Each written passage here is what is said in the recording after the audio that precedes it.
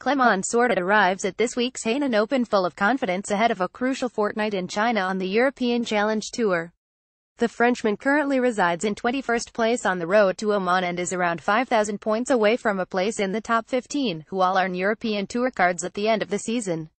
The 24-year-old is a proven winner on Europe's top developmental tour, having recorded a Challenge Tour victory in each of the last 3 seasons. His most recent title came in August at the Viking Challenge.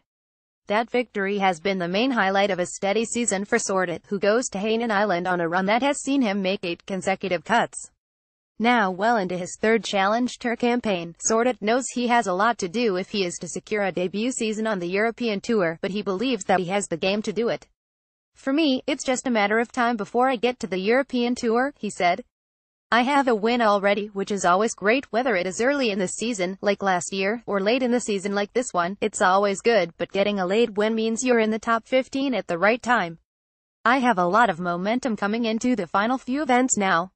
I don't feel there is any pressure. It's a matter of time and I'm not going to rush things. If I make it this year, I'll be really happy. If not, it'll just be next year. I'm definitely ready though, 100%. There's a lot of work to do. I think to earn a card you are going to have to be somewhere around 85,000 or 90,000 points, and I'm only on about 55,000 right now, so just over halfway. I've got to be top 3 in one of these last 4 events, or win one.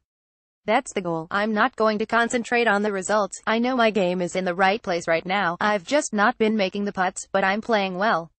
Although last year's Hainan Open was reduced to 36 holes following typhoons in the tropical Sanya, Sordet finished the tournament in a share of 29th place. Sordet, who also finished inside the top 15 and the top 30 in his 2 appearances at the Hainan Open, feels as though he is close to a big performance in China. "I've played both the events in China before, so I know them all pretty well and feel very comfortable there," he said. "Hopefully we'll get to play 4 rounds in Hainan. I'm feeling pretty confident and ready for the final run of tournaments."